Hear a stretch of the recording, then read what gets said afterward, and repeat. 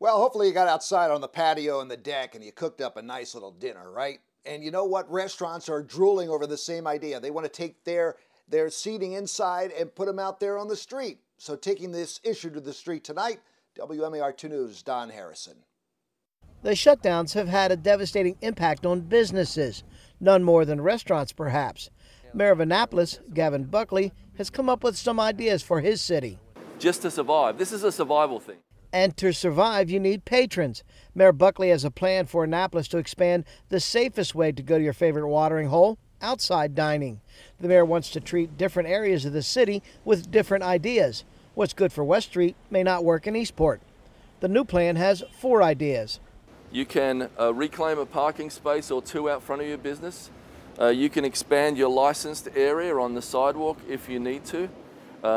You can reclaim your parking. If you're lucky enough to have your own parking area, you can reclaim that and put a tent in there or put tables and chairs out there.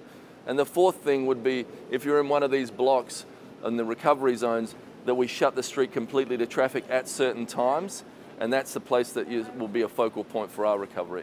And shutting the streets down is a reference to the Wednesday night under the stars dining on West Street. It has been very successful for a few years now. Mayor Buckley would like to embrace that.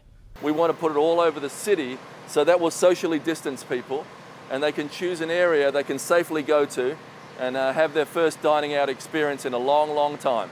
Local administrators will continue to find ways to make their economy thrive. Having restaurants open in some kind of normal capacity won't happen until phase 2 of Governor Hogan's plan. In Annapolis, Don Harrison, WMAR 2 News.